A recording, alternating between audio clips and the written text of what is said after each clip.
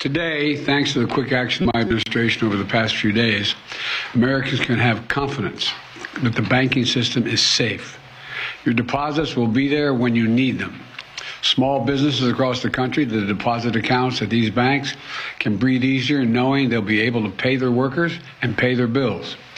And their hardworking employees can breathe easier as well.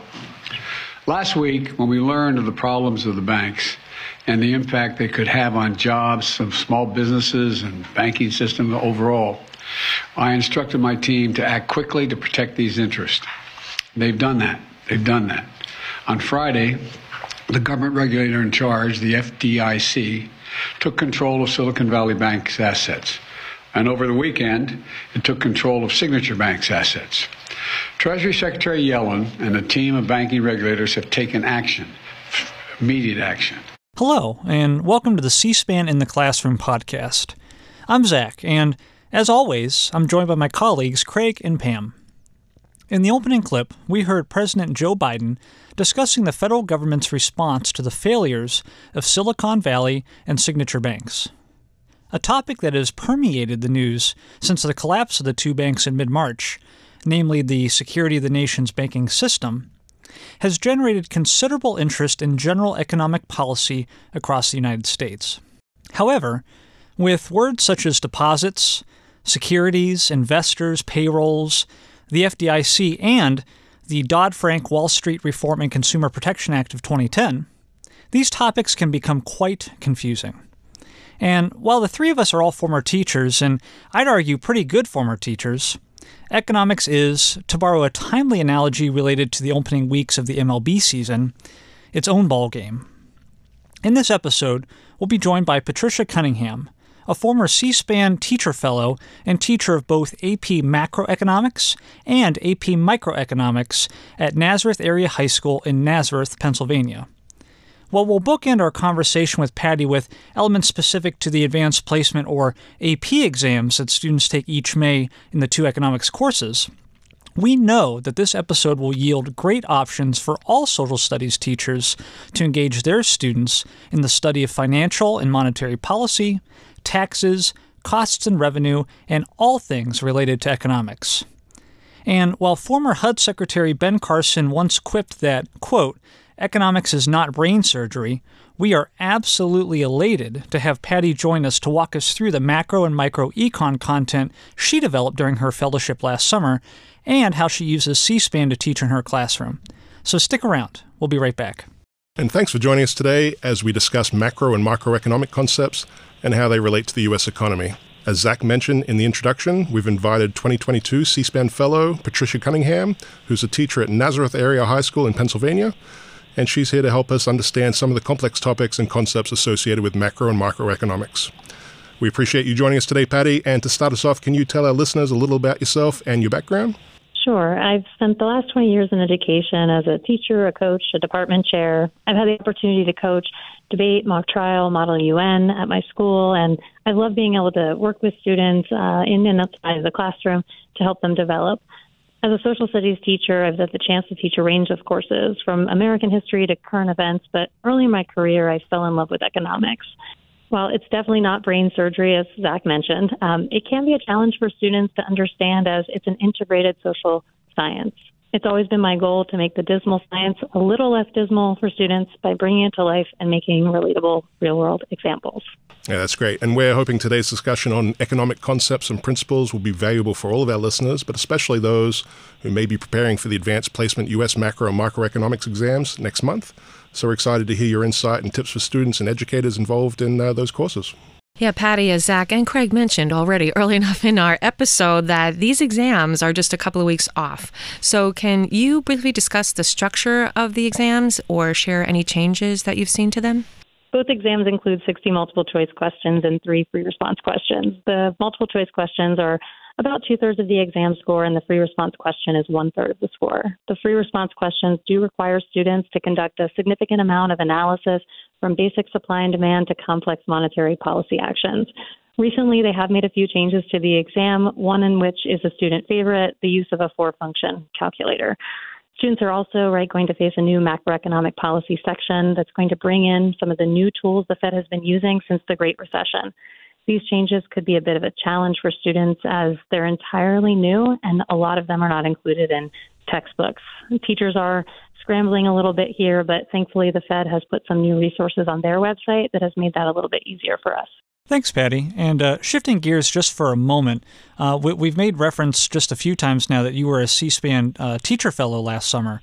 So can you speak briefly about your experience as a fellow, from finding video clips at cspan.org to creating C-SPAN classroom resources for our featured resources site?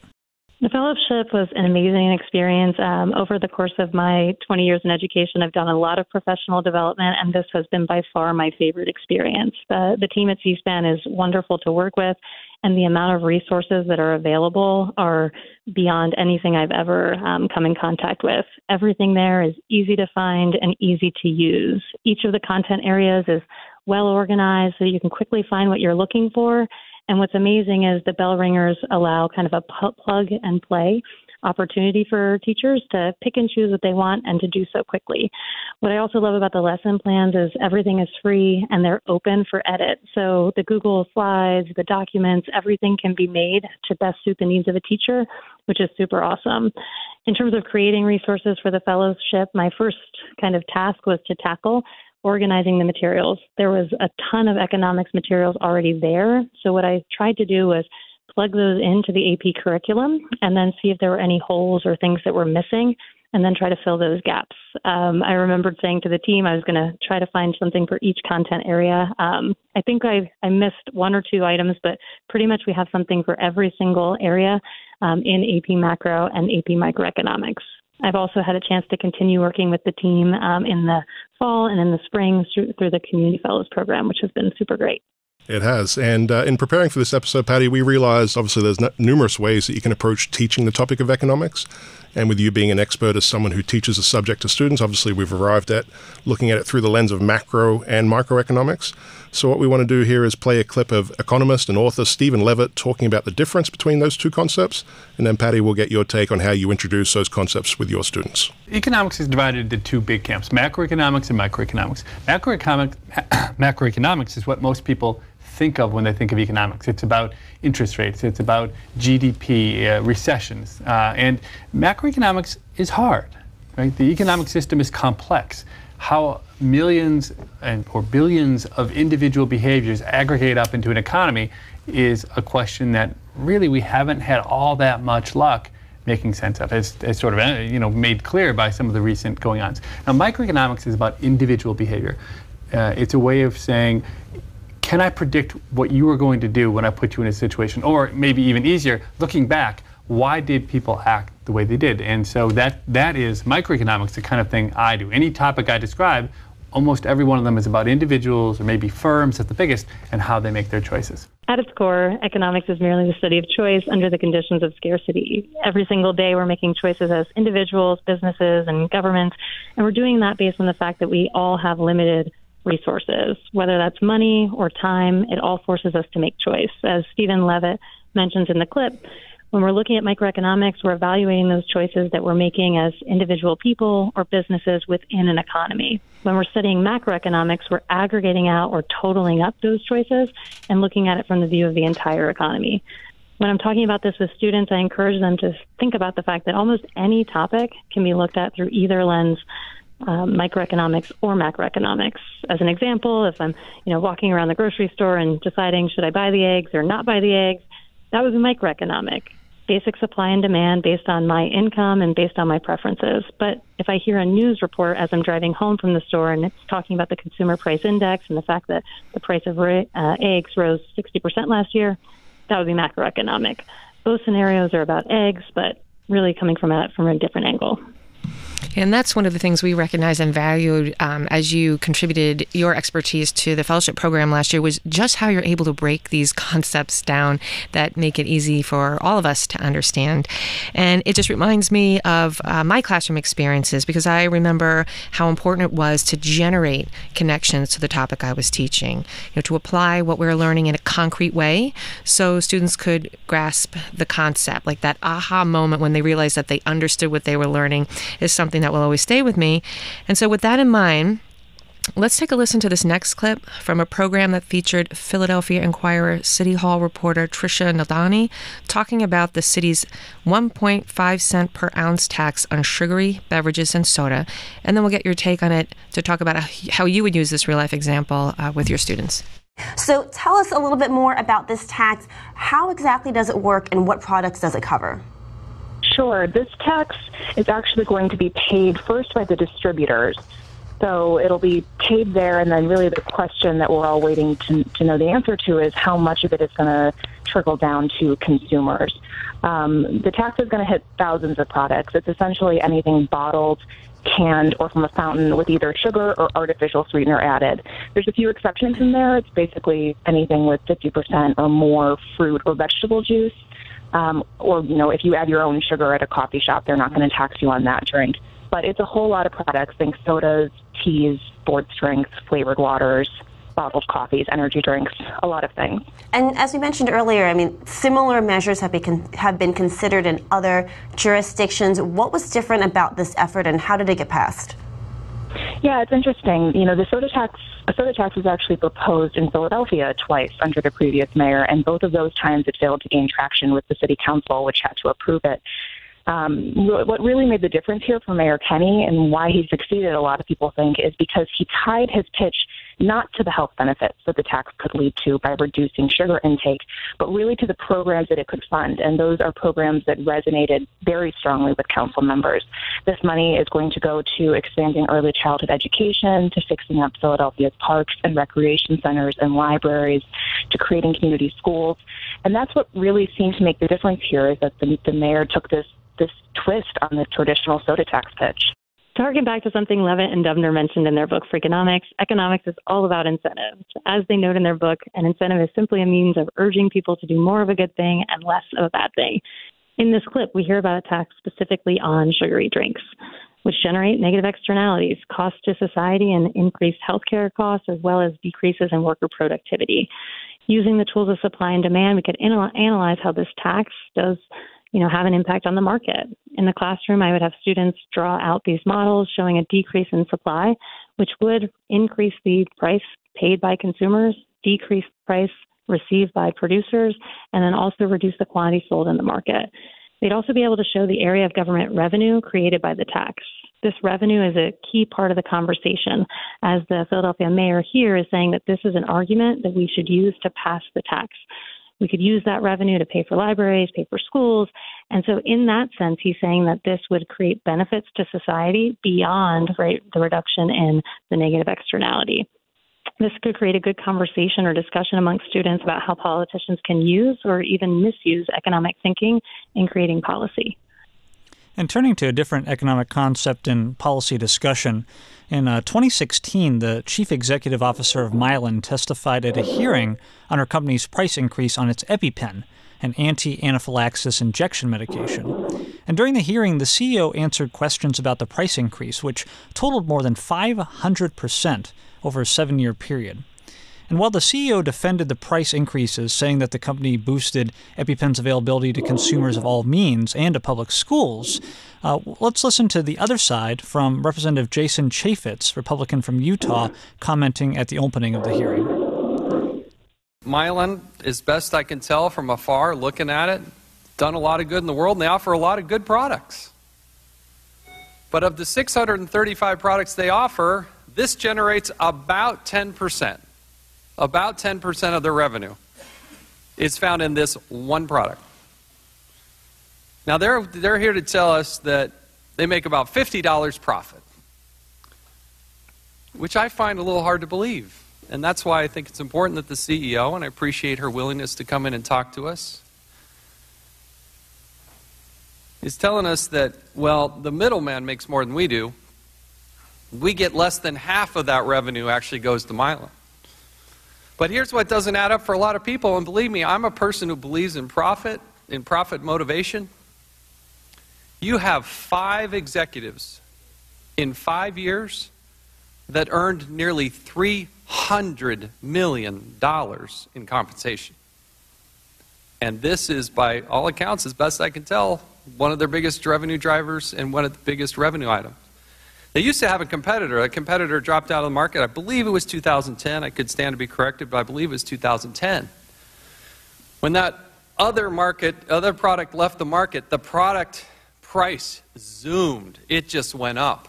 So here is yet but another example of a life-saving drug that you have to have. If you don't have it, you're going to die. And there's no competition, which brings us to why we have Mr. Throckmorton here from the FDA. One of my concerns, based on the sole economics of it, right? Basic economics. You have a generic product that's been on the market for 100 years, and suddenly you see this massive rise in the cost, the price to consumers. That would signal to entrepreneurs that there's an ability to make a profit. And when you understand that the cost of goods for the juice is only $1, the delivery vehicle, which is unique, and it's innovative, there's a cost to that too. But when the juice is $1 and they're selling it for $600, there's some room for some profit.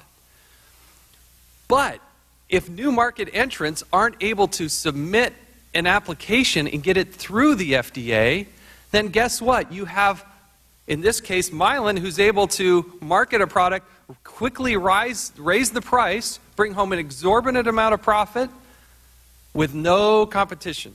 So, Patty, what economic concepts are present in this clip, and how do you use this clip in your classroom? This clip creates an excellent introduction to the theory of the firm and the various market structures in which businesses operate. In AP Microeconomics, we focus much of our course on perfectly competitive models and imperfect competition. Here we see an example of an imperfectly competitive firm or a monopoly. This means they're operating without direct competition, there are high barriers to entry, and they have significant pricing power. Here we see the representative clearly highlighting that some of the key issues that occur when a monopoly exists is that we're going to have those high prices that price people out of the market.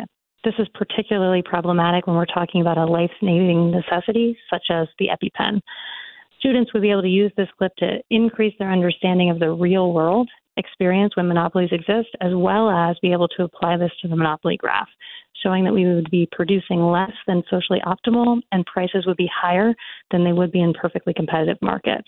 If you were to pop out to this bell ringer, you would see there's some practice AP questions here that would allow students to actually get some real-world exposure to some sample AP questions. So with our team being former teachers, I think we can all agree that it's important to generate connections through real-world examples to help those students understand complex concepts and principles. But equally as important is how we deliver that information so as to make the content engaging for students. So sometimes as teachers, we really have to get creative. And in this next example, we're going to highlight portions of a program that you use, Patty, to create a resource for students to learn more about the core differences between John Maynard Keynes and Friedrich Hayek, specifically their differing ideas around economic policy. These were taken from a C-SPAN program that featured economics professor Russ Roberts and filmmaker John Popola speaking about their use of rap music to help teach economics to students. So let's listen. Which way should we choose? More bottom up or more top down? The fight continues. Keynes and Hayek second round. It's time to win. Or from the top or from the ground. Let's listen to the beats.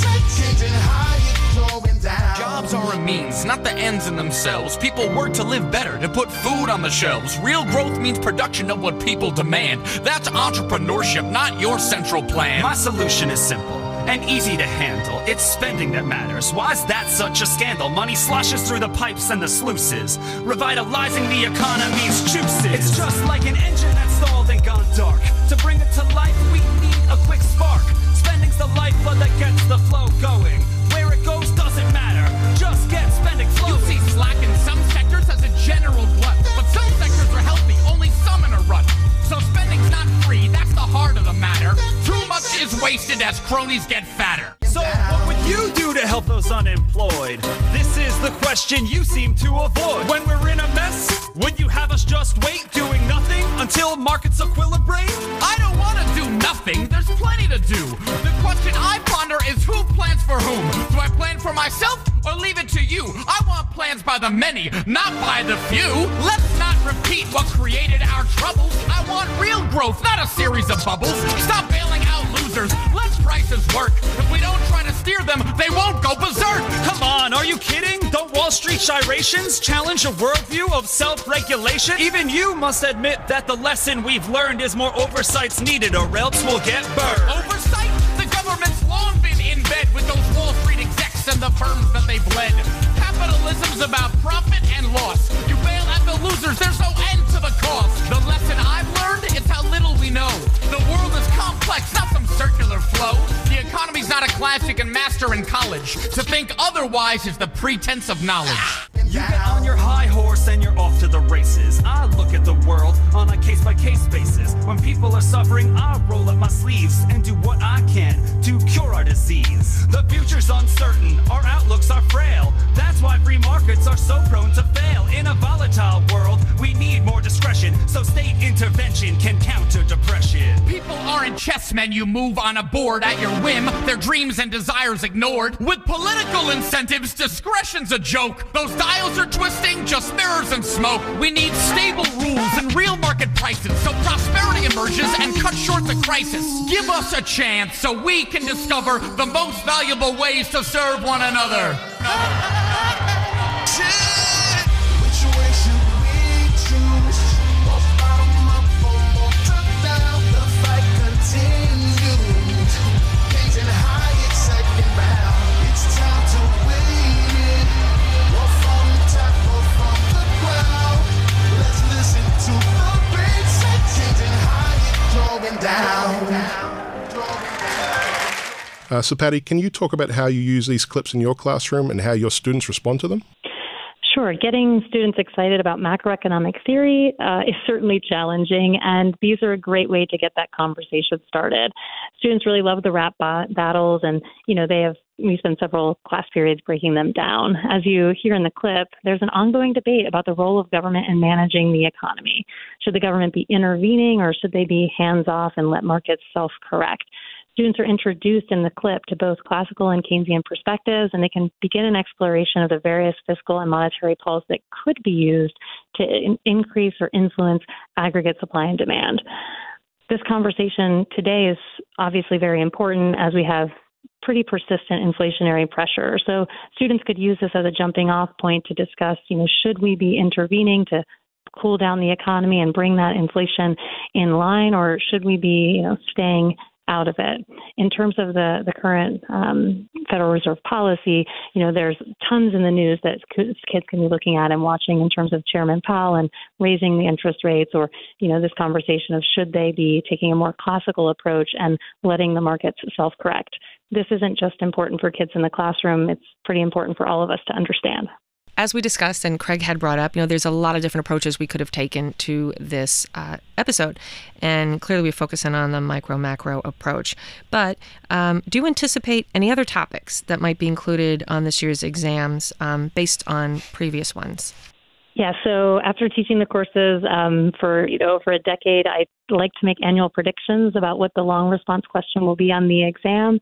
This year, in terms of microeconomics, both me and my colleagues were pretty confident that they're going to be returning to a perfectly competitive graph. It hasn't been on the exam since before COVID, so we're pretty sure it's going to go to perfect competition, which can be really tricky for students as it requires them to use two side-by-side graphs and then to work through some pretty complex scenarios. For AP macroeconomics, I'm leaning towards a long response dealing with monetary policy. It's just so present in the news right now, and also it aligns with the new changes to the core curriculum. So I couldn't imagine they're going to go any other direction, although I've been surprised before. This year, students are most likely going to have to see, how that Federal Reserve policy works, both in a climate that has limited reserves and now in a new climate that has ample reserves. Again, this is an important update to the curriculum that really, is going to be a challenge for students, but I think it's going to be on the exam, at least in one of those free response questions. So it's safe to say that you have plenty of experience teaching both AP macroeconomics and microeconomics, but spoiler alert, it's been quite a while since I took or taught an economics class. So that leads me to this next question. Do you have any tips or strategies that you can offer for students and teachers as they prepare for this year's upcoming AP exams? Graphing, and more graphing. Every single day in my classroom, students are graphing. So it's super important that they're practicing these skills, as it's going to be something they need both in the multiple choice and in the free response. This is why I love the C-SPAN library. You can go out and in a matter of minutes find a short clip, have students not just watch that clip, but then use it to say, well, what graph would match this scenario? And then from there, okay, well, what would change on the model? How would we show the cause and effect relationship between variables? The more students are critically analyzing real world events, the better they're going to understand and be prepared for that exam. I have made several bell ringers that are in the featured resource site that allow this graphing practice, things from fiscal policy to monetary policy, the Phillips curve, the foreign exchange market. There's so much in the library that teachers can use. And just continuing on that thread, are there other tools or materials that you use alongside our C-SPAN resources? Absolutely. Even though the C-SPAN library is kind of, an unending resource base, there is a lot available to us nowadays. So I love the AP Classroom resources. They're obviously aligned to the test, so that's super helpful. Khan Academy is great.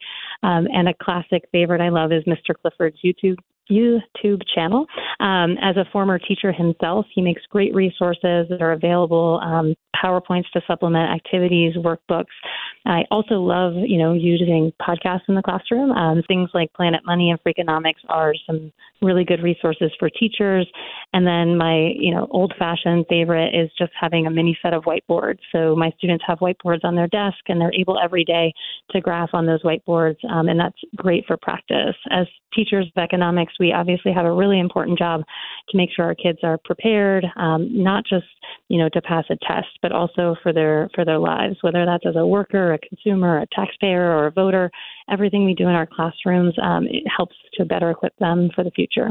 Well, Patty, we want to thank you again for your time today, and that's fantastic. We wish your students luck with the tests, as well as all of the other students who will be taking the exams later this month. And with that, we'll turn it over to Zach. We'd like to thank all of our audience for tuning in once again today to the C-SPAN in the Classroom podcast. To our economics teacher friends, we hope that this episode helps in your preparation for the AP exams in just about a month. And to our other social studies teacher friends and other listeners, we also hope that this episode makes it a bit easier to bring current event economic concepts to your students. And we'll continue our exploration of AP courses in just a few weeks with our live AP U.S. Government call-in program on C-SPAN and our AP U.S. History program on C-SPAN 2. Make sure you're registered for our weekly e-newsletter so you don't miss any updates. And if you do miss these programs, they'll both be made available in podcast form shortly after airing, right here as part of the C-SPAN in the Classroom podcast. You'll find all the resources that we highlighted in this episode and more on our featured resources page at cspan.org/classroom. And if you'd ever like to connect with our team to learn more about what we have to offer to teachers and students, please email us anytime at educate@cspan.org. And that's it for this week. Thank you for joining us, and please remember to like and follow our podcast wherever you listen so you don't miss our next episode. Until then, thank you for joining us.